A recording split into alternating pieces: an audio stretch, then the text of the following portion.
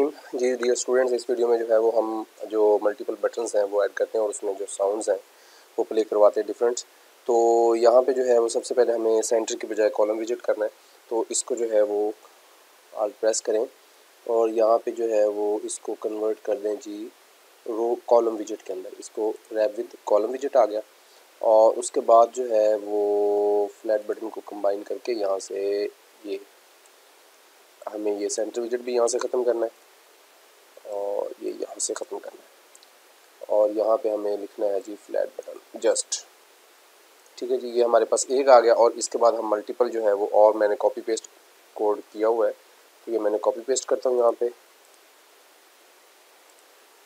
तो ये हमारे पास जो है वो 7 बटन जो है हमने पेस्ट कर लिए।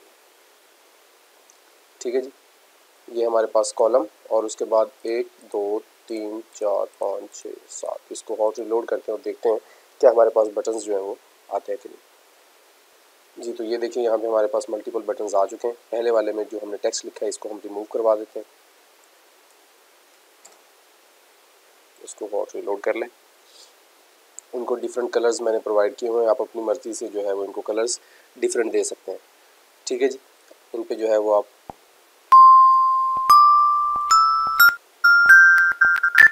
जिस पे भी क्लिक करेंगे डिफरेंट साउंड जो है वो मैंने यहाँ पे पहले से note 1 note 2 note 3 note 4 note 5 note 6 note 7। ठीक है जी, तो डिफरेंट साउंड्स जो मैंने वो प्ले करवाई हैं।